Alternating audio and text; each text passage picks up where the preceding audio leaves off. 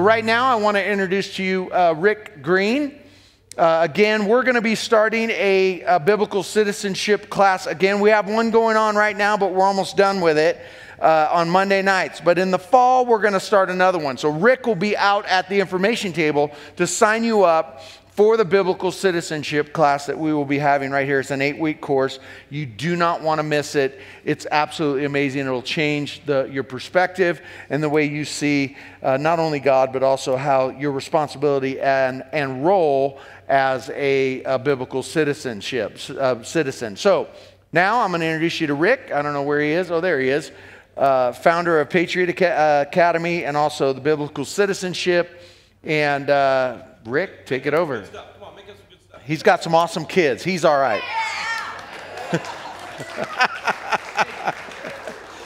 Thank you, brother. Appreciate you, man. I love this church. I love this family. Y'all are so blessed to have a pastor willing to speak truth boldly, a church willing to be salt and light. There are more and more waking up across the country, but I'm just telling you, you guys are an example to many others, and so you're incredibly blessed. And he's an incredibly brave man to let a Texas politician have his pulpit. I don't know. I think I'm planning to go about 4 hours. You guys okay with that this afternoon? We're going to have lunch brought in. No, actually, I'm not. I'm a recovering politician, which means I go to a Tuesday night meeting every week. You know, I'm saying, I'm Rick, recovering politician. I think I'm 4 years clean off the ballot, so that's pretty good. I should be getting some sort of little, button or pen or something at this point. But no, listen, we don't want more politicians. We want more patriots. Amen? The difference is a politician is only thinking about the next election. A patriot is thinking about the next generation. So that mindset is very, very different, and every single one of us need to think like that. We need to be thinking, what can I do to pass the torch effectively to the next generation? So I am also a very proud Texan, so you'll just have to forgive me for that this morning. I'm one of those obnoxious Texans. I know to you non-Texans, you think all Texans are obnoxious, but you got to understand, and maybe this will help you understand and have some, just pray for us and have some grace. When you're raised in the great state of Texas, you're usually 15 before you find out there are some other states out there, okay? We're just kind of like that. We tend to think there are only two kinds of people, Texans and those that want to be Texans. That's it. Two groups. So that's just our mindset. Please forgive us of that. I'll hopefully be forgiven of my Texas pride today. But I actually think God takes care of that. He always finds a way to humble us when we need it. I don't know if you've ever had pride issues, but when I got elected to the legislature, I really thought I was somebody, but I was actually deep down really insecure. I was 27 years old. I wanted everybody to think I was important, and so I was actually setting up my office in the big city of Dripping Springs, Texas, which I'm sure everybody here's heard of. Or been there? Nobody? Okay, anyway, I'm setting things up in my little town of Dripping Springs, and I'm wanting to, get it all looking nice, and I hear some guy coming in, and I'm thinking, man, I'm not the one supposed to be setting all this up. I'm supposed to be busy and important. So I jumped in my chair real quick. I grabbed the phone before he could make his way back to my office. I said, no, I can't see you Thursday. I'm booked. No, I'm booked next Thursday as well, but 2 weeks from Thursday, I'll see you right here in my office. Put the phone down. He's already he's standing right there waiting for me to get off the phone. I said, yes, sir. Can I help you? He said, no, I'm just here to hook up that there phone for you, son. For you young people, back then they had a cable that came from the wall to the phone, and you had to actually, anyway. So God will humble you, I promise you. He'll find a way to do that. I will admit, though, there's one area of my pride I'm not getting rid of. I am still proud to be an American. I think we live in the greatest nation in the history of the world. And I don't worship that flag. I don't worship the nation. But I am thankful for that flag, and I am thankful for this nation because of the freedom in this nation. I'm able to live out my faith. America continues to be 80% of the missions around the world. We continue to be the greatest blessing and the most benevolent nation in the history of the world. Other people benefit because of the biblical foundations of our nation. And so today, I don't want to do an apologetics apology for America or defense of America. We could do that. When you take the course, we go through the whole thing, and we say, listen, we're good, the bad, and the ugly. America, believe it or not, was founded by humans. So the founding fathers of America, who did some amazing things, sinned. They also did some evil things, just like you, just like me. They were sinners just like us. So we don't deify those guys. We don't deify the American story. We recognize that God used flawed men and women to put in place the greatest principles the world has ever known for a nation to be founded upon. They were biblical principles. They found their way into our Declaration of Independence, into our Constitution, into our laws, and as a nation we became a more perfect union over time and eventually applied those principles to all Americans. Did we get it right in the beginning? No, absolutely not. I mean, I'm sure you heard there was an Ivy League educated United States Senator that stood on the floor of the United States Senate and announced to everyone that America invented slavery. Now, if you've read the Old Testament, you might have found this guy named Joseph. You remember him? Sold by his brothers into, I'm not perfect on the timeline, but I think that was before 1776. Yeah, just a few months before 1776, exactly right. So, of course, the narrative's ridiculous. In 1776, every nation on the planet had slavery. You had white on black slavery, you had black on black slavery, you had black on white slavery, you had red on black slavery, and red on white slavery, and white on red slavery, and some yellow in there, and some bronze, and a few other colors in between. Slavery was the condition of mankind. Every single nation had it. What nobody's teaching these days, except maybe Biblical Citizenship and Patriot Academy, is that America was the first nation on the planet to ban the slave trade. We beat England by 3 weeks, baby. We were the fourth nation on the planet to end slavery in our nation completely after a war and 600,000 casualties. There's still 90 nations on the planet today that have not banned slavery. There's more slaves on the planet today than there were in 1776. So we've got this warped narrative that makes it look like if you don't have the right color of skin, you don't have ownership in the American dream. What a lie. We are lying to the children of America. We're actually teaching our kids to hate their own nation. I don't know of another nation in history that did that.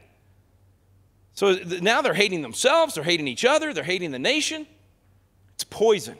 It's the poison of cultural Marxism. We should be teaching them the stories of great black patriots in the founding era that helped to found this nation. The American Revolution, as we teach in the class, began with a black patriot, Crispus Attucks, in 1770, and ended with a black patriot by the name of James Armistead, who set up, as a double agent, set up Yorktown for us. What would happen if you told those stories?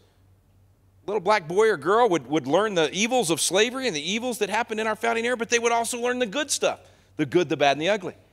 And every little boy and girl in America should learn those stories.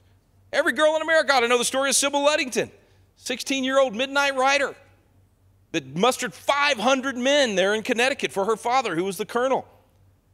You know, we had in one of our TV shows, Chasing American Legends, we had a competition between my kids. My daughter was convinced Sybil Ludington was the better midnight rider. My son was convinced Paul Revere was the better midnight rider.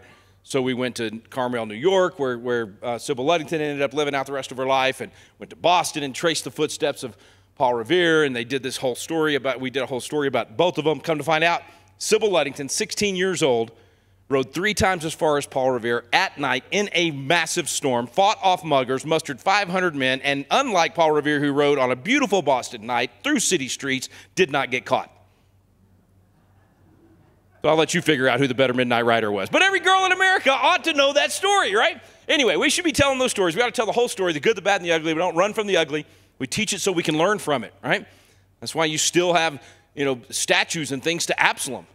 Worst son in the history of mankind, right? But you want to learn from the evil as much as the good. You want to learn from the good, the bad, and the ugly. So that's what we do in biblical citizenship, and I encourage you to take that class so you can get that biblical worldview of what a society ought to look like, but also understand here in America what it ought to look like under the Constitution. Well, if you open your Bibles with me this morning, we're going to start in Psalm 78. And it's really a great message, a great scripture for where we are as a nation. We're failing to pass the torch of freedom, to hand off the baton to the next generation and teach a providential view of history. But we're not the first ones. Every time you think, man, America's messing this up, we got to be the only people in history to do what we're doing. No, just read the Old Testament. You'll see the children of Israel going up and down, up and down. They have blessings or curses right before them, as Deuteronomy says. Sometimes they choose the blessings, sometimes they choose the curses, just like America. So we can learn from their mistakes. Listen, dear friends, to God's truth. Bend your ears to what I tell you. I'm chewing on the morsel of a proverb. I'll let you in on the sweet old truth. Stories we heard from our fathers. Counsel we learned at our mother's knees. We're not keeping this to ourselves. We're passing it along to the next generation. God's fame and fortune, the marvelous things he has done. He planted a witness in Jacob, set his word firmly in Israel, then commanded our parents to teach it to their children, so the next generation would know, and all the generations to come. Just think about that in terms of our children's children's children will know of the mighty things God did. know the truth and tell the stories so their children can trust in God. Never forget the works of God, but keep his commands to the letter. Heaven forbid that they should be like their parents, bullheaded and bad, a fickle and faithless bunch who never stayed true to God. The Ephraimites, armed to the teeth, ran off when the battle began. Think about that. They had what they needed to win, but yet because of fear, they ran off from the battle. They were cowards to God's covenant, refused to walk by his word. They forgot what he had done, marvels he had done right before their eyes. He performed miracles in plain sight of their parents in Egypt, out on the fields of Zoan. He split the sea, and they walked right through it. He piled the waters to the right and the left. He led them by day with a cloud, led them all the night with a fiery torch. He split rocks in the wilderness, gave them all they could drink from underground springs. He made creeks flow out from sheer rock and water pour out like a river. And all they did was sin even more, rebel in the desert against the high God. So you walk through all of that and you go, wow, okay, so if we pass the torch effectively, if we actually teach God's role and his miracles and that providential view of history, then the kids get it and they can then come to know God and they can then live according to God's word. But if we drop the baton, if we don't teach the next generation, if we don't instill these things, then they're going to rebel. So we've got to pass it along to the next generation. We've got to teach them God's fame and fortune so that they will know these truths and that they'll make sure that they're teaching them. We've basically been given in America this wonderful gift of freedom.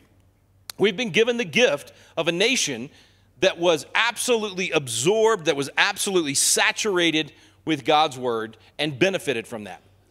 And for the last 60 or 70 years, we stopped teaching it to the next generation. We stopped reminding ourselves and our children and our grandchildren God's providential view, and so we fumbled the ball. We basically buried the talent. So if you think about the parable of the talents in Matthew, and you think about the three servants, they were given the talents. The master went away, said, work these, do the best you can with these, multiply these.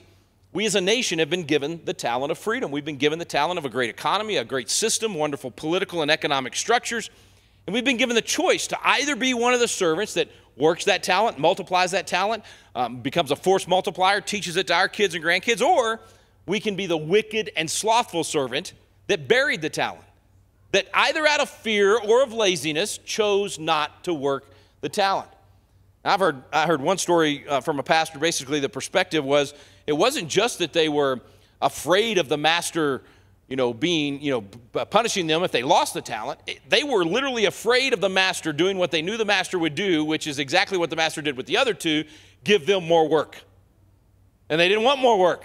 They were truly slothful. I thought that was a very interesting perspective, and I think that may be even the more accurate description of us as the church today or as citizens today, is that we just don't want to do it. We don't want to be more involved. We don't want more responsibility. When in fact, we should be saying, I'm going to be faithful to a little, so the Lord will give me more, and so I can work even harder. 6 days shalt thou labor. We bought into this ridiculously lazy new version of the American dream. I don't even want to work 40 hours. Now they're saying 40 hours is too much for us to work. Well, the Bible says 6 days shalt thou work and do all thy labor. So we're supposed to be willing to work. And there's no retirement in the Bible, by the way. This is a total rabbit trail I'm going to go down here. But if you're 65 or you're 70 or you're 75, you might be in a different area of the culture. God might be giving you a different work, but you're not done, guess what, until you're 6 feet under. Till you take the big dirt nap, you're not done. God's got something for you right now you might be going fully intercessor, right? You might spend your days praying for things all around this country, around the world, or maybe you're going to go into some form of ministry, or maybe be a biblical citizenship constitution coach. Whatever it is that God's calling you to, you're not done till you're 6 feet under. So we've got this talent, this wonderful talent of freedom. What are we doing with it? I would argue we have been sitting on it, doing nothing. We've been the wicked and slothful servant as a whole, as a nation, as the church in America. And as a result, the culture is crumbling all around us. If we can just be honest, the American culture is crumbling right before our eyes. The nation's falling apart. Now, we can look at that and go, oh, my goodness, we're done. Grab your guns and canned food, go hide out at the ranch. A lot of my friends, they've decided to do that. Now, I think you ought to have the guns, I think you ought to have the canned food, and I think you ought to have the ranch. Proverbs 27:12 says, a wise person foresees danger and takes precaution. A simpleton or a fool walks blindly on and suffers the consequences. I think you need to be prepared. We'll be canning food all afternoon right out here in the, no, I'm kidding. But But you seriously, you ought to be prepared for what could, I mean, if we have an economic, craziness for 6 months or whatever, you need to be prepared for that. All right? If the culture does continue to fall apart, you need to be prepared for that. But this is not a time to run for the hills and say, I'm not going to do my job as a citizen. I'm not going to use the talent that God gave me. Now's the time to say, yeah, the culture's crumbling around us, just like it did in the Old Testament multiple times. What did they do? They looked at the rubble and they said, let's rebuild. Let's pick up the pieces. Let's rebuild. Right now, you have a wonderful opportunity to do that. Right here in this community, right here with this church or at your home church if you're visiting this morning, you have an opportunity to pick up the pieces and say, what are the pieces of the formula that will produce a good result? How do I rebuild society? How do I rebuild liberty in America? How do I influence what's going on in a positive way? I don't want to be the wicked and slothful servant, so how do I become the good and faithful servant? What do I do with this talent of freedom to help save liberty for my kids and grandkids? So we're going to learn a little wisdom from the Founding Fathers. Noah Webster was the great educator in early American history. He's actually the guy that suggested the Copyright and Patents Clause in Article 1, Section 8 of the Constitution. He understood the importance of being able to protect those things. And Noah Webster, who trained millions and millions of Americans, tens of millions of Americans over the decades, ended up learning how to read, how to spell, all of those things from Webster's influence, from his blue-black speller, which you can get at Wall Builders, and all kinds of cool stuff. But here's what his observance was. By the way, brilliant guy. I think he learned like 14 languages to do his first dictionary. Just incredible guy.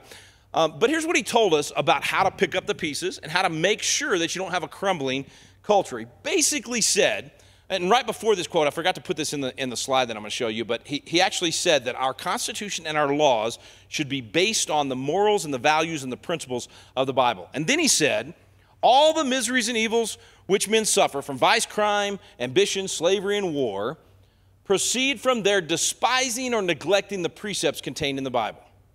So he's basically saying if you are getting in the culture right now bad stuff, if the output side of the equation is garbage, it's because you're putting in garbage. It's on the input side of the equation that you're not putting in the good stuff, and so you're getting the bad stuff as a result.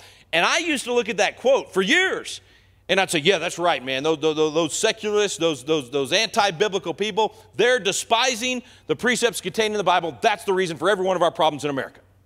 And I do think it contributes to the problems, but it would have been nothing. It would have been a blip. It would have been just a little bump if it hadn't been for the neglecting of the precepts contained in the Bible, because guess who can neglect the precepts contained in the Bible? All of us that know the Bible, right? All of us that know. Wait a minute, that's the answer book. That's the instruction manual for life, but we're neglecting it. If we're not in it every day, we're not learning truth. We're not learning the design that the manufacturer of your brain and your body and your relationships, the creator of the universe gave us an instruction manual saying, here's how you'll get the most out of life. And so if we're neglecting that, that's when the lies will seep in. That's when others and cultural Marxism and all the things that have been poured into our culture will have such a bad impact. So I think he was 100% right. I think, yes, those that despise the Bible will have a negative impact on the culture, but we're the ones, if we neglect it, we're going to get all of this bad stuff up here. And so it's our job to get back in God's Word. And I'll tell you, we could talk political strategies all day long. We could talk about the importance of electing good people. I'll probably mention a little bit of that today. In fact, Webster will have a few things to say about that. That's all important. But none of that's going to make a difference if we don't do the most important thing we can do. And the number one thing you can do, and everybody in this room, hopefully you're already doing it. If not, you can start today. The number one thing you can do if you want to preserve and save liberty for your children and grandchildren, if you want to pass the torch of freedom effectively, number one thing for every one of us, be saturated in God's Word. Absolutely saturated in it so that you know truth, and then you'll recognize the lie and you say, no, that's a lie. That doesn't add up. I know from God's Word that's not something I want to follow. That's not a politician I want to support. That's not a policy I want to do. That's not something I want to teach my kids. You'll recognize the lie if you are in the truth. But we got to be saturated in God's Word. 9% of Americans read God's Word every day. I'm sorry, 9% of Christians read God's Word every day. 9% of Christians. So 91% of us that say, I'm following God, I'm following Christ, He's my Savior, I'm submitting to His authority, are not reading the answer book or the instruction manual on how to actually live that thing out. Now, listen, I fail just like you. We all fail, right? And so sometimes I go, a week and I haven't been in God's Word, and I'm like, man, why am I so frustrated? Why am I so angry? Why are things falling apart? Why am I so tempted? Why am I all that? Oh, man, I haven't been in the answer book. I've been neglecting the precepts contained in the Bible. And I got to catch up. So I'm just encouraging you. Get into God's Word. Read it every day. Read through the Bible every year. You will be amazed. If you do what the founders did, which most all of them did that. That was their practice. They knew they needed to do that. So every day they had a daily reading in the Bible, and every year they got through the entire Bible. If you'll do that, I can absolutely 100% guarantee you that several days a week, at least once a week, you're going to be reading, doing your daily reading, you're going to go, that was not in there last year. Somebody snuck that into my Bible. I've read the Bible I don't know how many times. I've never noticed that. I never even heard of that guy. And how in the world do you pronounce that name? I mean, you're going to do that. I promise. It's going to happen. And then it's going to be the one thing you really needed that week. You won't even know it yet. But then the next day, something's going to happen. You go, oh, man, I'm so glad that was in there.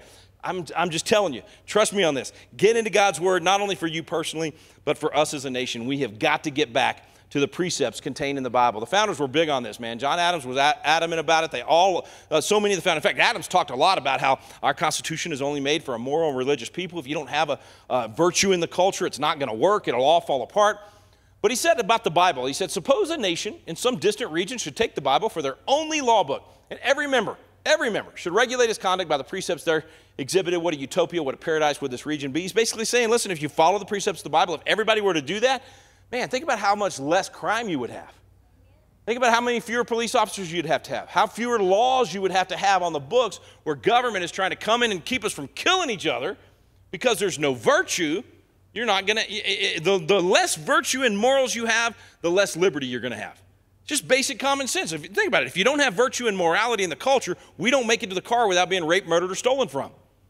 And so then government has to grow, create more and more laws to keep us from killing each other, and therefore our liberty gets more and more constrained. Whereas if we can self-regulate by reading God's Word, by following God's Word, the more we do that, the less we need government to regulate us, which was the whole design of the American system. The more we can self-govern, the less big government that we need. And that's essentially what John Adams is saying there. Andrew Jackson said the Bible is the rock on which our republic rests. Adams also said the general principles upon which the founders achieved independence were the general principles of Christianity. So we're founded on these principles of Christianity. Benjamin Rush, who signed the Declaration and was in fact, he was considered by the other founders when they would talk about who the most important founding fathers that created the nation were. Benjamin Rush was often listed in the top 3 or 4 guys, but we don't know much about him today. David Barton has a great book on him. If you get a chance, check that out at wallbuilders.com. But I'll give you just one long quote from him on Christianity, on the law, on the culture, why the Bible's so important. He said, Christianity is the only true and perfect religion. In proportion as mankind adopts its precepts and obeys its precepts, they will be wise and happy. The gospel of Jesus Christ prescribes the wisest rules for just conduct in every situation of life. Happy they are who are enabled to obey them in all situations. The Bible contains more knowledge necessary to man in his present state than any other book in the world. He actually talks about, I think there was one more. Let me see if I skipped it. No, I don't have it in there. He goes on to talk about it's like a map of the human heart is, I think, part of the quote that I think fits so well. Because think about it. It is. If you think about your instruction manual for your vehicle, for your microwave these days. I mean, all these devices that are so complicated, right? They have an instruction manual that is written by the designer. And the designer knows how every circuit, everything works, and is telling you, if you want to get the most out of this creation, listen to the Creator about how it works. And so he has this long quote about how the Bible is the instruction manual from the Creator of how your body and your brain and your relationships work. And if you follow the instructions, you get the most out of life. You're the most productive. You have the best relationships. You have the most joy. All of those things. So the Bible contains more knowledge necessary to man in his present state than any other book in the world. By renouncing the Bible, philosophers swing from their moorings upon all moral subjects. So in other words, it's like a foundation that when you get away from it, now you have no connection to reality. Philosophers swing from their moorings upon all moral subjects. Now philosophers can't even tell you what a woman is. They have denounced even basic biological science. The CDC just released instructions for how a man can chest feed. I've been calling them the Center for Demented Confusion for years. They're now making it easy to call them that, right? I mean, it's absolutely absurd. We have lost our ever-loving minds because we're unmoored. We've let go of the foundation, and so now we don't have reality as a culture. The Bible's the only correct map of the human heart, that's the one I was looking for, that ever has been published. On education, he talks about the Bible, the only means of establishing and perpetuating our republican forms of government. Notice he didn't say our democracy, because we're not a democracy. When they always say, that Rick Green, man, he's a threat to democracy. You darn right I am. You ought to be a threat to democracy as well. The Founding Fathers called democracy one of the greatest of evils. They called it mobocracy. They said it will always end in violence. You don't want democracy, folks. You want a republic. You want a constitutional republic. You want a republic and representatives that are limited by what's actually written on paper. We don't just elect people and say, go do the best you can. We elect people and say, go do the best you can within these boundaries that we've given you within our constitutional limitations. The only means of establishing and perpetuating our republican forms of government is the universal education of our youth in the principles of Christianity by means of the Bible. He's basically saying, again, liberty won't work if you don't have virtue, if you don't have morals. And so as a republic, which is built on liberty, you've got to educate people on the Bible so that they can self-govern. It's essential to who we are. The Bible should be read in our schools in preference to all other books because it contains the greatest portion of that kind of knowledge, which is calculated to produce private and public happiness. The great enemy of the salvation of man never invented a more effective means of removing Christianity from the world than by persuading mankind it was improper to read the Bible at school. The Bible, when not read in schools, is seldom read in any subsequent period of life. The whole point, we need the Bible as the foundation if we want a free society. If you want all that stuff in the culture where you want, prosperity and liberty and freedom of religion and freedom of speech and freedom of the press and all those things you read in the Constitution, you want all those things, then you got to have the Bible as the foundation. It's not enough to just put them in a document. John Hancock, one of the financiers of the Revolution and the president of the Continental Congress when they gave us the Declaration, very involved, very much an instigator along with Sam Adams from the very beginning. He said it this way whenever he was governor of Massachusetts. He did one of the many prayer proclamations. Founding Fathers were really big on calling the community to prayer. They did that in the Continental Congress. They did that as presidents. They did that as governors. And it wasn't just prayer. It was prayer, fasting, humiliation. They got serious about it. Hancock said, sensible of the importance of Christian piety and virtue to the order and happiness of a state. In other words, not just for you personally. You're not just going to have a life that reflects the benefits of a biblical value system. The culture will. The virtue to the order and happiness of a state. In other words, your neighborhood's going to do better. Your city is going to do better. You're going to have less crime. All those things will be better if most of the citizens are living according to this. I cannot but earnestly commend to you every measure for your support and encouragement. This is in one of his prayer proclamations. Pray that the kingdom of our Lord and Savior Jesus Christ may be established in peace and righteousness among all the nations of the earth. Pray that all nations may bow to the scepter of our Lord and Savior Jesus Christ, and that the whole earth may be filled with his glory. Pray and confess our sins before God and implore his forgiveness through the merits and mediation of Jesus Christ, our Lord and Savior. Just a typical atheist proclamation. Another one of these, agnostics, deists. I mean, these guys, if we had all day, I could give you quotes from virtually all of them. 95% of the Founding Fathers, outspoken Christians. They lived it, they talked it, they wrote it, they spoke it. There's just no denying it. There's about 10 guys out of all 250 of the guys. These were the guys that signed the deck, the Constitution, the major generals, the governors, all the key players in the main leaders. There's about 10 of them that were not Christians. They did not believe Jesus to be the Son of God. There were none of them, though, that were atheists. There were none of them that were agnostics or deists. They believed in God. They believed in the hand of providence.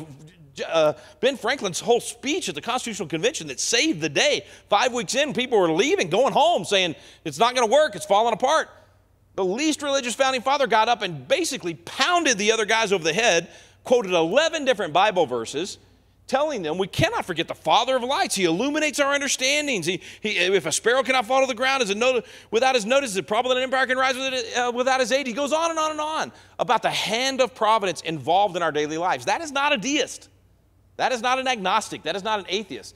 In his case, that's someone that believed in God, believed he was involved, did not believe Jesus was the Son of God. That's, some people say late in life, maybe he didn't. Basically, I put him in the category of not a Christian. He's one of the 10. Out of 250, that's 5%. We ought to be judging our Founding Fathers on 95%, not even that handful. Anyway, bottom line is they absolutely believe that we should be calling upon Christ to be involved in our culture and making sure that we're following the Bible. In fact, even in our laws, you know, some people say, oh, you shouldn't base your laws on the Bible. You have to just come up with that stuff yourself. No, you don't. This guy gave us the Constitution and the Declaration. James Wilson, he also signed, not only did he sign both those documents, one of only 6 to sign both documents, he was on the original Supreme Court. That's a Supreme Court justice, United States Supreme Court justice, one of the first 6. So he's one of the guys that George Washington puts on the court to basically, begin this thing. And here's what he said about the Bible and the law. He said, human law must rest its authority ultimately upon the authority of that law which is divine. In other words, city council ordinances, school board rules, state legislative laws that you put on your state laws, your congressional laws, federal laws, all of those human laws, criminal, civil, all of it should be based on the Bible. That's what he's saying. The biblical principles, that's why the 10 Commandments that's why we see it in all the courts, that's why you see it in the Supreme Court, because the 10 Commandments was the foundation of all of our other laws. In fact, he goes on to say, far from being rivals or enemies, religion and law are twin sisters. They're friends. They're mutual assistants. Indeed, these two sciences run into each other. Not meaning they run into each other like conflict, meaning they work side by side. They're pulling like a couple of oxen to give us a good culture, a good society. And when you reject the Bible, when you reject religion, and you're only doing the law of the tiger and the shark, whatever the majority wants, whoever's the strongest at the moment, whoever can think up the most, if you're only doing that unmoored from the truth of God's word, the society is going to fall apart. It's absolutely going to lead to tyranny. The founders talked about the hand of God in everything that we did. John Adams, it appears to me the eternal Son of God is operating powerfully against the British government. James Madison, about the Constitution itself, said it's impossible for the pious man not to recognize in it a finger of the Almighty God, which was so frequently extended to us in the critical stages of the Revolution. With regard to the ratification of the Constitution, George Washington said it demonstrates as visibly the finger of providence as any possible event in the course of human affairs can ever designate it. There was a guy out of Houston, Don Lutz, and a group at the university there that took 15,000 of the Founding Fathers' writings and said, we're going to figure out what was going on in these guys' heads. What were they thinking when they put in place this incredible constitutional republic, this system of government that produced such an incredible result? And so they took 15,000 of their writings. Who were they quoting? And they said, okay, well, yeah, they were quoting Montesquieu the most, 8.3% of the time. They were quoting Blackstone almost as much. And Montesquieu's Spirit of the Laws was a huge influence. Blackstone's commentaries on the law, 7.9%. John Locke, of course, huge influence specifically on the Declaration. Jefferson wrote the Declaration, and Richard Henry Lee, who made the motion for independence at the Continental Congress, he said that Jefferson just copied the Declaration almost exactly out of Locke's 2 treatises of government. And in Locke's 2 treatises of government, my little version of it's a 1764 version. It's 406 or 7 pages. And in those 400 or so pages, there's 1,500 Bible verses. So wait a minute, the guy John Locke that's writing the 2 treatises of government on which Jefferson is basing the Declaration is using 1,500 Bible verses to tell us what government should look like, but they're all atheists. None of them wanted religion and any of this stuff. Now, okay, well, who else were they quoting? 34% of the time they were quoting the Bible. The Bible was the foundation of the American founding. It was the foundation of what we celebrated this week, 247 years in our nation. It is the foundation of our Constitution itself. Phrase after phrase, clause after clause, principle after principle, right back to Scripture according to the Founding Fathers.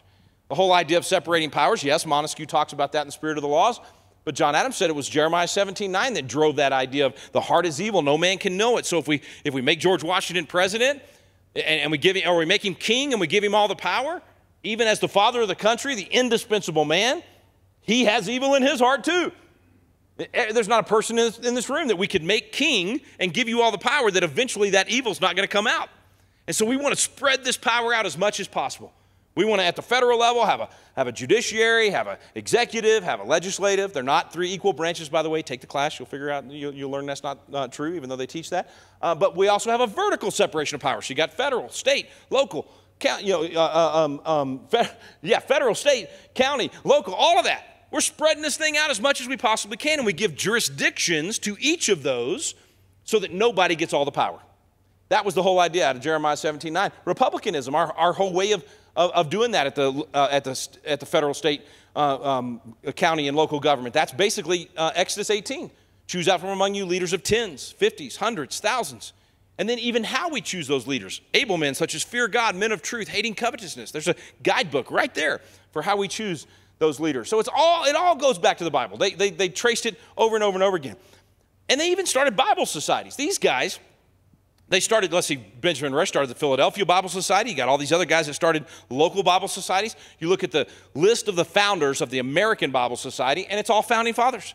It's all people that were involved in giving us the Deck or the Constitution or early governors. James McHenry was one of the guys that gave us the Constitution. He started the Maryland Bible Society. He said, Bibles are strong protections. When they abound, men cannot pursue wicked courses and at the same time enjoy quiet conscience.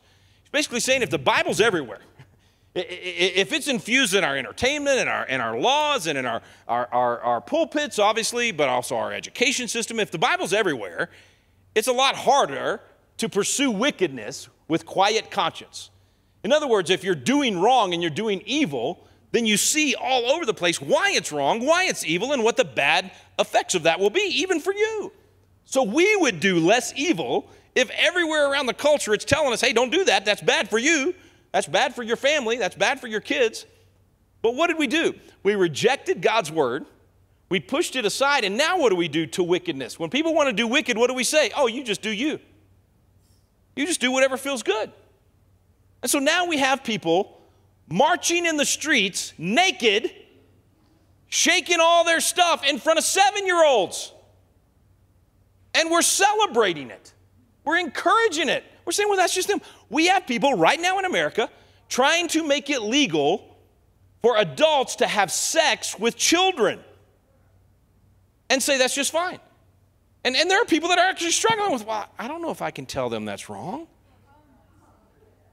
So what we started with decades ago, we just want people to be able to love who they love. What we started with, and when we said 30 years ago, if you do that, if you get outside of the biblical definition of marriage, if you get outside of the biblical design for sex, it will lead to all of these horrible things. We were laughed at. We were mocked. We were told we were bigots and everything else. And now here we are, 30 years later. They're trying to legalize pedophilia. Bestiality will be next, and somebody's going to say, oh, Rick, it'll never come to that. You look at this insanity right now. We have kids in schools that are claiming to be cats. Well, furries, they call themselves. And instead of not being able to do that in quiet conscience, instead of the school, if the parents are not going to do it, instead of the school saying, you are not going to do that in school, you're not going to meow at your teacher. Instead of doing that, you know what we're doing? We're putting kitty litter in the bathrooms of the schools so that these kids can have quiet conscience in this insanity that they have been lured into and led into. That's what happens when you remove any concept. We are unmoored from any concept of right or wrong. Does that make sense?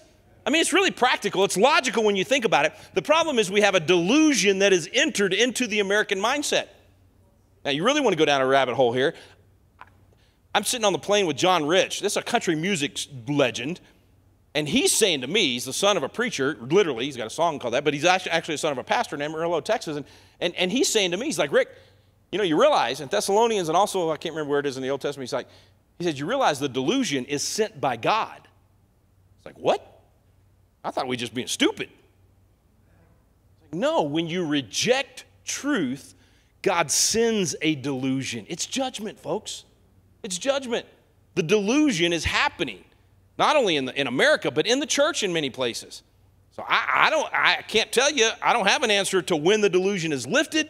I know we need to be praying for mercy, but we have to embrace his word in order to know truth so we aren't deluded, so that we don't fall for the lie. So I didn't mean to say give you all that to depress you. I'm just saying you got to wake up and realize what's happening right now. There is no, that was an underwhelming response, but yes, I mean, there is, because the Bible doesn't abound, we have people living in insanity and they're just happy about it because nobody's actually teaching and speaking truth. Doesn't mean we have to be hateful about it. We can be loving about it, but we got to be firm. We got to speak truth. We don't have to be jerks when we do it, but we do have to be strong. Now, that doesn't mean we say, I'm so afraid of offending anybody. What would Jesus do? He'd turn over some dead gum tables. That's what Jesus would do. He'd say, this has got to stop. He would say, you white sepulchres. He would say, this is evil. This is wrong. Why are we so afraid to do that? What would Jesus do? Everybody thinks he was sitting around petting lambs. He was a lion, baby. I mean, he was often very sarcastic, and people got offended every time he spoke. Christians that are afraid of offending, they have no idea who their Lord is. I'm telling you right now, Patrick Henry had a great line at the beginning of the Give Me Liberty, Give Me Death speech he gave on my birthday, March 23rd. He knew that was going to happen years later, so he did it on March 23rd. So he gives this great, that might be fake news, okay, of everything I've said. But he had this great line at the opening of that speech. He said, according to the magnitude of the subject ought to be the freedom of the debate. Only in this way can we arrive at the truth. And should I hold back my opinions out of fear of giving offense, then I would offend the great creator of the universe. In other words, he's saying, I don't care if I offend you. Guess what? If I step on your toes this morning, let me just apologize. My intent is to stomp on them. The gospel's offensive. The gospel convicts. That's the whole concept. If you don't have truth, the truth is offensive. And then you go, wow, I'm convicted, I'm intrigued. And then you look and you sharpen, and that's the way it's supposed to work. Why do you think COVID got so out of hand? Why do you think the insanity of what government did over the last 3 years happened? Because no debate was allowed. We weren't able to arrive at the truth. Now, those of us that were debating it, pastors that were, like Garrett, willing to stand up and question and speak and all that, we found truth. We found the science. We followed the actual science, not the guy that thinks he's science, Pope Fauci. That's a Freudian, not a Freudian slip, it's a purposeful slip. Fraud. He's a fraud. He ought to be in jail right now. He did more damage to the American people than anybody in history. But we weren't allowed to debate and have truth. Don't be afraid of offense. Speak truth and let the chips fall where they may. That's what happens when Bibles abound. It's good for everybody, he goes on to say. Public utility pleads most forcibly for the general distribution of the Holy Scriptures. Without the Bible, in vain do we increase penal laws and draw entrenchments around our institutions. We can pass all the laws in the world that say, you be good, but it won't do any good. We have to have the Bible permeating the culture. That's what I'm trying to get across this morning. George Washington said that the distinguished character of a patriot it should be our highest glory to add the more distinguished character of a Christian. You want to be a true patriot? You want to help save this country? Saturate in God's word and tend the garden the way that he told us to in the Bible. See, we're following the Bible. We're taking good care of our neighbors. Even the atheist that hates religion would acknowledge that treating others the way you want to be treated would make for a good society. I mean, Thomas Paine hated organized religion, but he recognized that if you follow these things, you get a better culture. Benjamin Franklin, again, as I mentioned, not a Christian, but he recognized Christians make the best citizens. So it just makes sense, even for the people that don't share our views. And that's why I think, if anybody's going to write me and say, well, Rick, you sound like a Christian nationalist. There's another way of saying that. It's called being an American patriot. It's called caring about your country, having a foundation of things you actually believe in. I mean, I don't even know what people mean by that. Christian nationalist or dominionist. They make up these words. And why do they do it? To scare you out of the public square. That's why they do it. They try to make you think, well, if you're a Christian, you're not supposed to be involved. A good and holy Christian stays over here and doesn't get involved in business or politics. That's nasty stuff over there. Well, my Bible says, Psalms 24:1, the earth is the Lord's and the fullness thereof. Now, I'm just a country boy. You know what that means? It's all his. Every single bit. Why do we not see God in more of these areas of the culture? Because we're not taking his principles there. We're not being salt and light. When we are salt and light, all of those areas flourish from God's principles. And the Buddhist benefits, the Muslim benefits, the seculars, everybody benefits. The entire culture benefits when Christians are involved and they take their values and the Bible into the culture. Doesn't mean you have to be a Christian to live in America. Nobody I know wants a theocracy. I'm not suggesting that at all. And nobody in the movement. I'm pretty involved. I don't know anyone. I have never met anyone involved in the movement to save America and save liberty that wants a theocracy. That's not at all what we're suggesting here.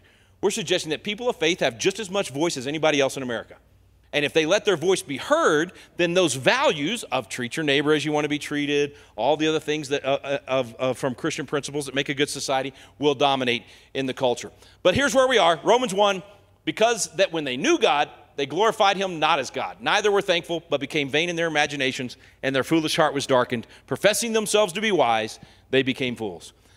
That's where we are. We knew God as a nation. There's no doubt about it. The history's all there if you just go read the writings of the Founding Fathers and what happened. As a nation, we knew God. Really, up until about 60 years ago, we still acknowledged God as a nation. I mean, Kennedy and others in their speeches talked about God and acknowledging God, and it was just part of who we were as a nation. But now we've started rejecting God. We started pushing God out of the equation. Well, Romans 1 told us what happens when you do that. We change the glory of the incorruptible God into an image made like to corruptible man, to birds, four-footed beasts, and creeping things. Wherefore God also gave them up to uncleanness, to the lust of their own hearts, to dishonor their own bodies between themselves, changed the truth of God into a lie, worshiped and served the creature more than the creator. The whole environmental movement is about worshiping the creation rather than the creator. Now, I believe we're supposed to, as Christians, take good care of what we've been given, be good stewards of our money, of our property, of the planet, all of those things. But you have to be a scientifically based, economically rational environmentalist, not an environmentalist that worships the creation rather than the creator. That's the way we should be. We should do it the way that God said to do it, not the way that the world wants to do it. For this cause God gave them up unto vile affections, for even their women did change the natural use into that which is against nature. Likewise also the men, leaving the natural use of the women, burned in their lust toward one another, men with men, working that which is unseemly, and receiving in themselves that recompense of their error, which was meet. And even as they did not like to retain God in their knowledge, God gave them over to a reprobate mind to do those things which are not convenient. I know everybody's getting nervous. Oh, he's preaching against homosexuality. What are we going to do? No, I'm talking about sin. All of it.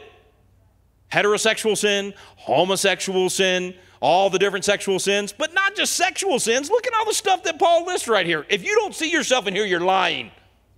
We all need a Savior, okay? Every single one of us, right? We're all depraved. Being filled with all unrighteousness, fornication, wickedness, covetousness, maliciousness, full of envy, murder, debate, deceit, malignity, whisperers, backbiters, haters of God, despiteful, proud, boasters, inventors of evil things, disobedient. Anybody found themselves yet? Okay, I'll keep going then. All right, without understanding, covenant breakers. See, without understanding. If you hadn't found yourself, you're without understanding. Covenant breakers, without natural affection, implacable, unmerciful, who knowing the judgment of God, that they which commit such things are worthy of death, not only do the same, here's where we are as America, but have pleasure in them that do them. We have churches right now that are actually celebrating anti-biblical sex and anti-biblical philosophy and anti-biblical, all kinds of stuff. We have churches that are saying, I know the Bible says not to do that, but you just be you. Instead of saying, we love you despite what you've done, just like we are loved by Christ despite what we've done and do, and we want you to change. We want you to take the Word of God and let it change you so that you can actually live in joy. Instead, we're saying, oh, gee, everybody worships with us no matter what they're doing, whether they turn from their sin or not. That is a formula for disaster, folks. It actually absolutely zaps the power of the gospel. And instead, it encourages and it literally takes pleasure in those that are living outside of God's Word. So, they knew God. They stopped acknowledging God. They didn't glorify God. They didn't retain God in their knowledge. Exactly what we did as a nation. Exactly what we've done as individuals, right?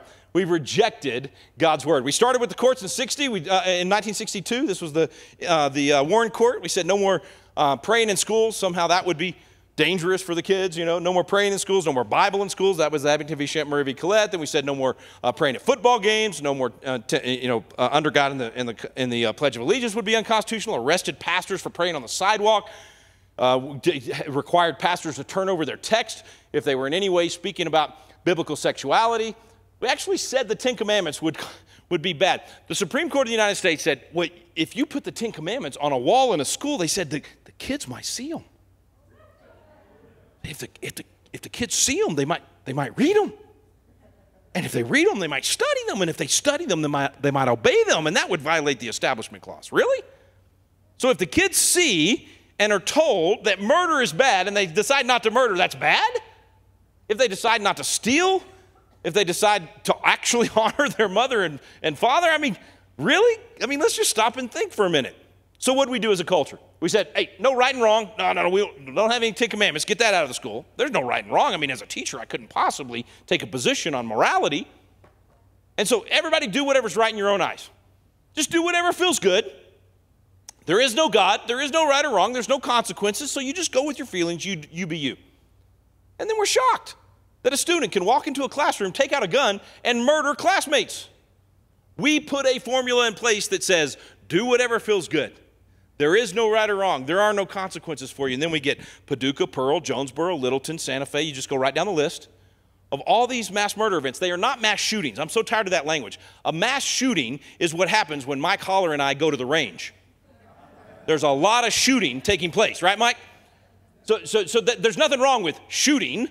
There is a whole lot wrong with murder, right? And so these mass murder events taking place, I mean, it happens every 3 or 4 months in America.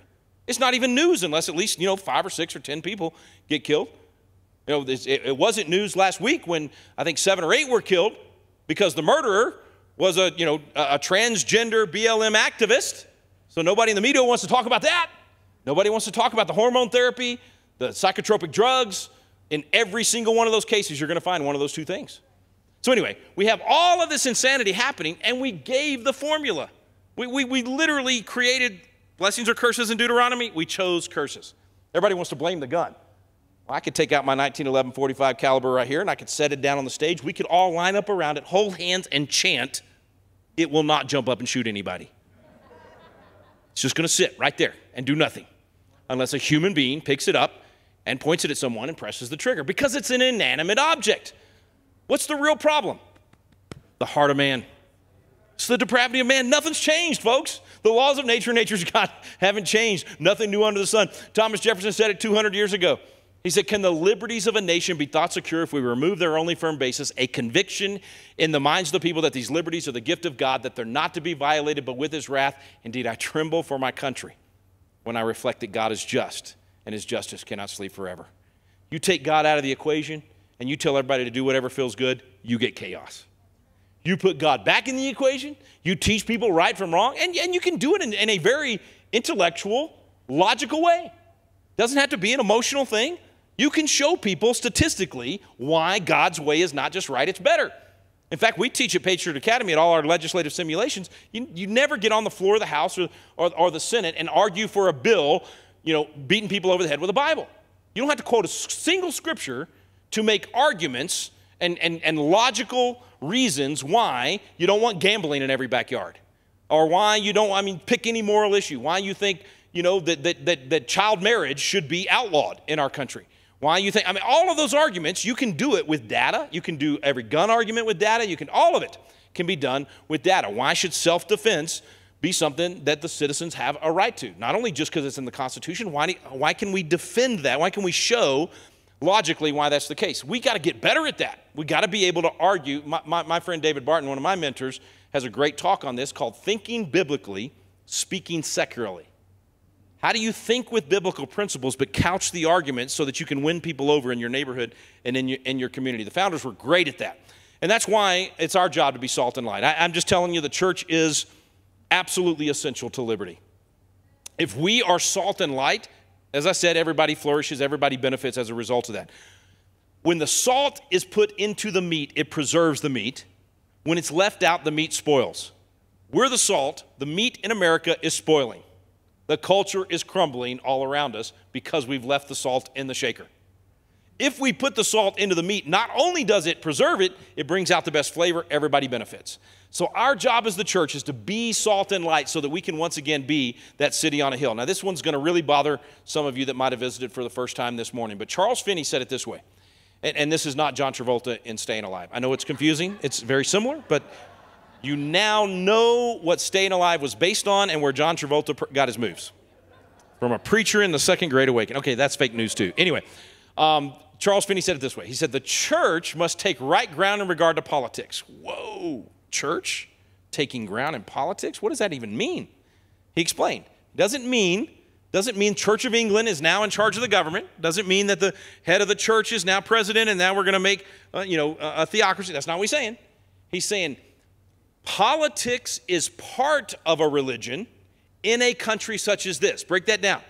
Politics is just part of your religion when you live in a constitutional republic where you are in charge of the government, where citizenship means taking good care of that talent that you've been given, multiplying it and working it. In other words, just like your religion, your faith influences how you treat your spouse, how you treat your kids, how you treat your business, how you spend your money, your religion is influencing all of that, right? Well, it should also influence how you vote. how you serve if you're leading in your community, how you treat your neighbors, all of those things. So he's just saying it's no different than anything else in our life. You've never walked away from this church saying, you know, oh, wow, Garrett preached, man, that was on fire this morning. That was such a good sermon. I wish I could use it at home and treat my wife the way he said I should, but there's a separation of home and church. Nobody in this room's thought that, right? That's never even crossed your mind. You've never left the church going, man, Garrett preached such a good sermon about good, you know, work ethic and treating your employer well and honoring them and honoring your employees if you're the employer, but I can't use it at work tomorrow on Monday because, you know, there's a separation of work and church. Nobody in this room has ever thought that. Why do we separate politics from our faith? Because we've defined politics as this partisan maybe. I don't know what's going on in our minds, but we've defined it as this special box over here that is completely separate from everything else. That is not true.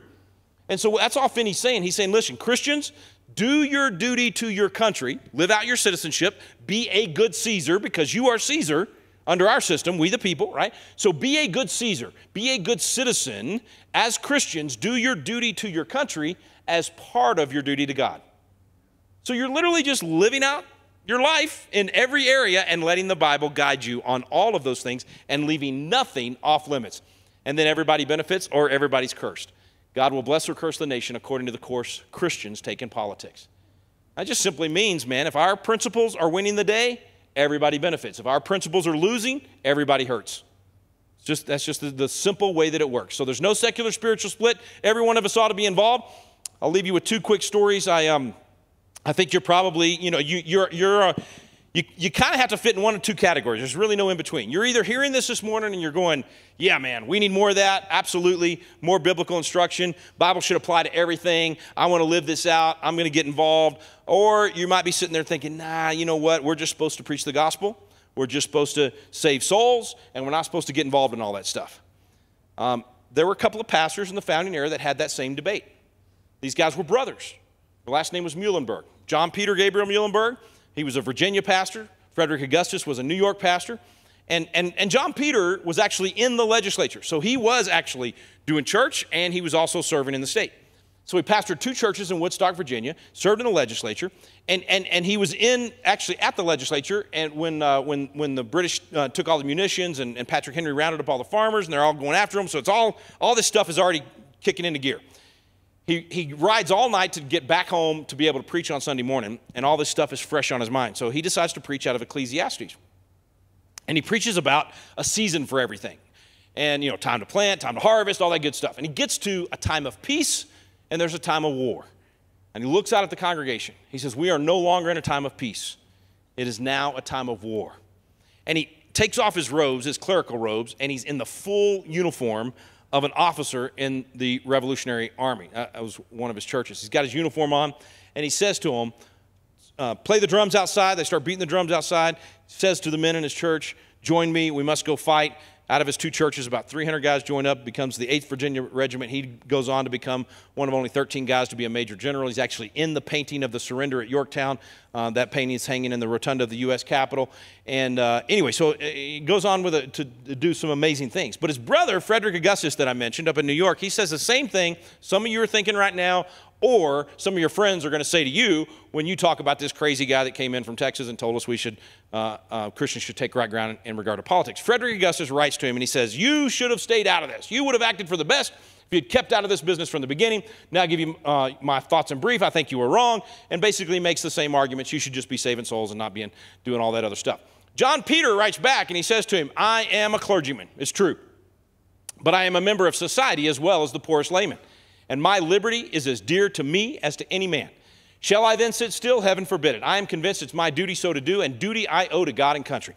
And so Frederick Augustus writes him back, and he says, well, you know, part of the problem is just you Virginians. You guys are all a bunch of rabble-rousers. You know, always want to get into trouble. You got those Patrick Henry folks, and just kind of blames it on Virginia. He says, we don't have this problem up in New York. About 2 months later, 3 months later, the British come into his town in New York, kick him out of his church, desecrate his church. He says, maybe baby brother was right about this thing. And so Frederick Augustus totally changes his mindset. He gets so involved that if you actually take out a copy of the Bill of Rights, you're going to see two signatures on it. You're going to see John Adams, because he was president of the Senate, vice president at the time the Bill of Rights was proposed by Congress. And then you're going to see Frederick Augustus Muhlenberg, the very first Speaker of the House under our Constitution. So a pastor that said we shouldn't be doing this, and in fact, John Peter was also in Congress. So two pastors that were brothers gave us the First Amendment. Now, they didn't give you the freedom of religion. They gave us the First Amendment that protects your freedom of religion that God gave you. So don't ever look at the Bill of Rights and say, these are freedoms the founders gave us. Those are freedoms God gave you. The founders said that.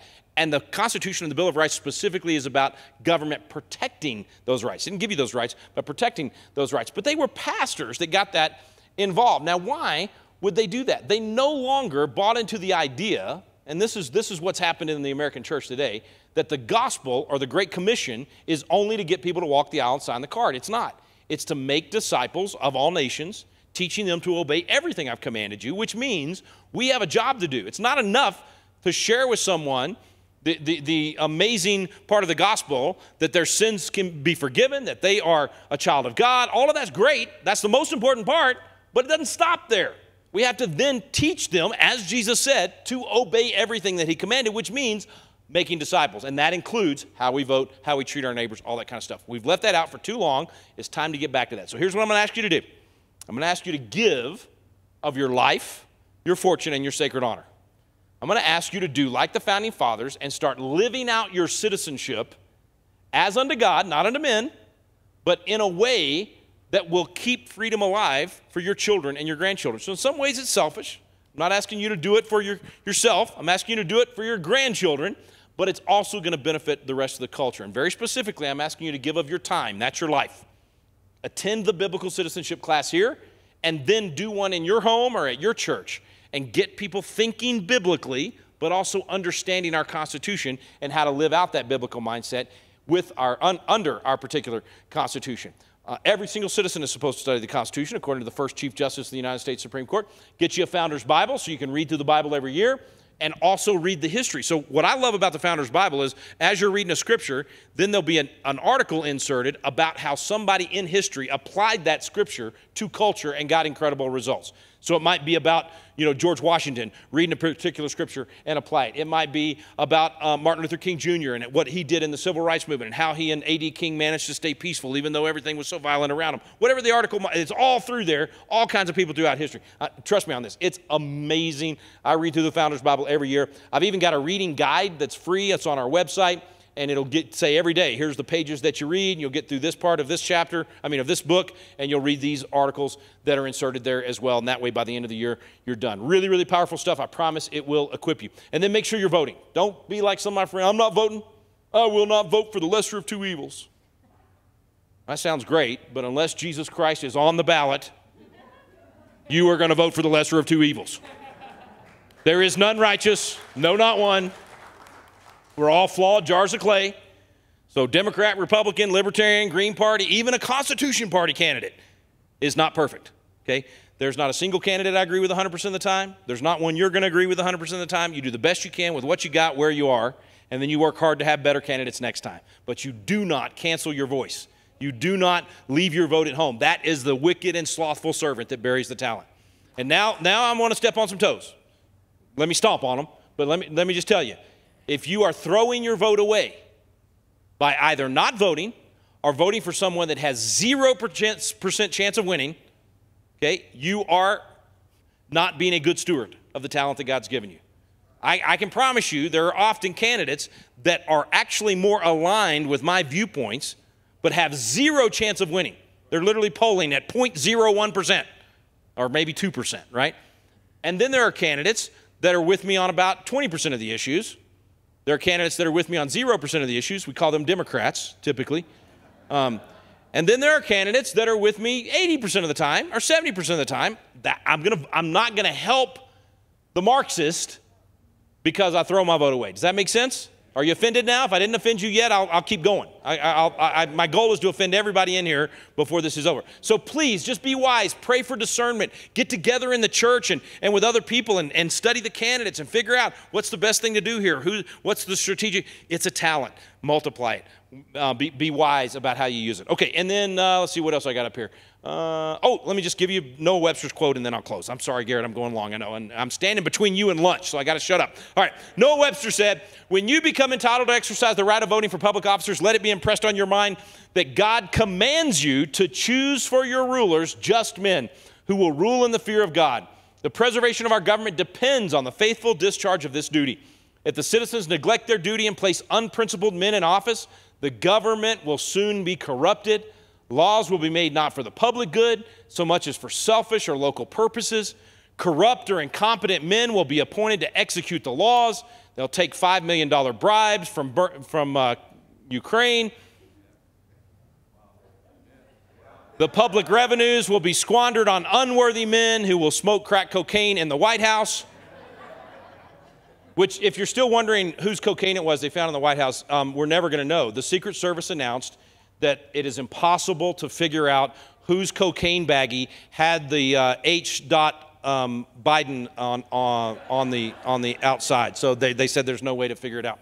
I'll let y'all think about that one for a minute. And the rights of the citizens will be violated or disregarded. If our government fails to secure public prosperity and happiness, it must be because the citizens neglect the divine commands and elect bad men to make and administer the laws. Folks, that's where we are.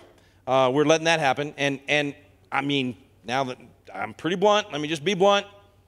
If you refuse to vote for one guy or gal because they have mean tweets or because they say something you don't like or they have some immorality in their life, but the other candidate is actually passing laws to allow you to kill babies up until the day of birth and sometimes after, and actually parading around a grown man who thinks he's a little girl and celebrating that and encouraging the culture to adopt that and saying to you at your local school district, no matter where in America you are, you will let grown men into sports for girls and let them go take showers with your daughters, or we'll take away your federal money. That's happening right now.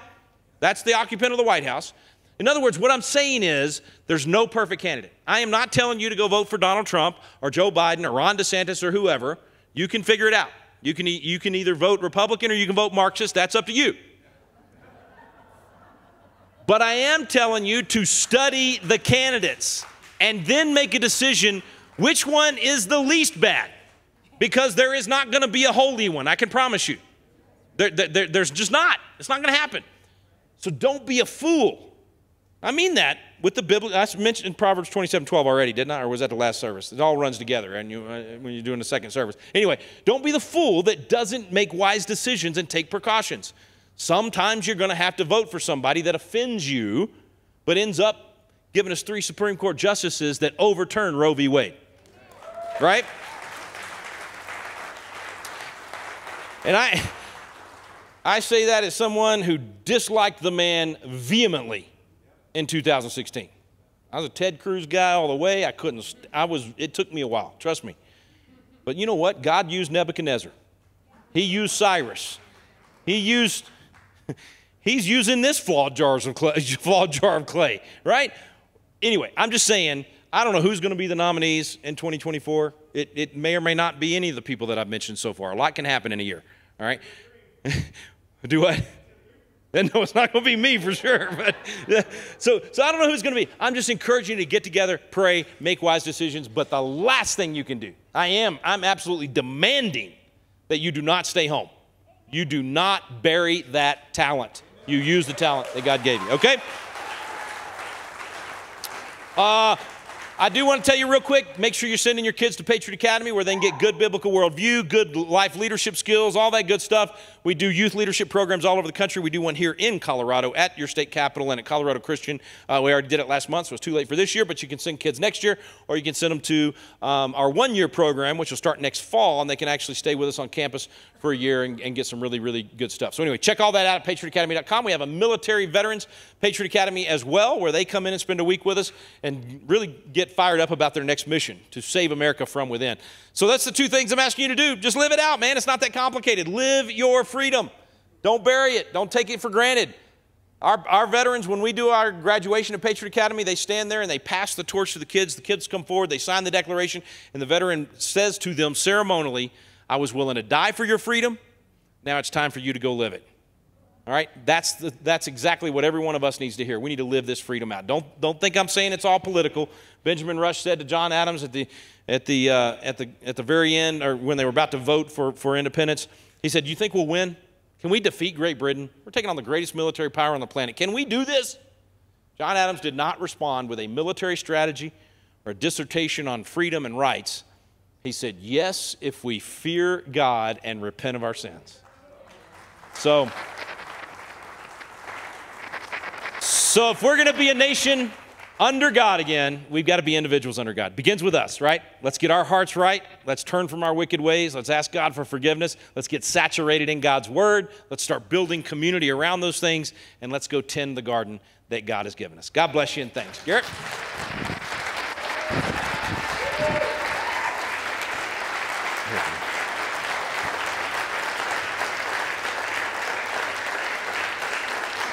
I want to pray for Rick, if you guys would stand and join with me before Josh leads us in worship. So if you guys would pray, let's ask God to bless this nation again. Amen. Lord, we just come before you the only way that we can, through your Son, Jesus Christ. We are grateful for salvation. We're grateful for this nation that you founded under God, under you, by godly men who feared you and repented of their sins. So Lord, we repent of our slothfulness and our apathy as a church. We ask that you would pour your Spirit out on this nation again and give us a second chance. You would bring revival like the first and second great awakening in the Jesus movement back across our nation. Lord, we plead with you, give us a second chance.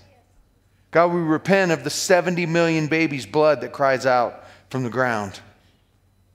The blood of righteous Abel cried out from the ground.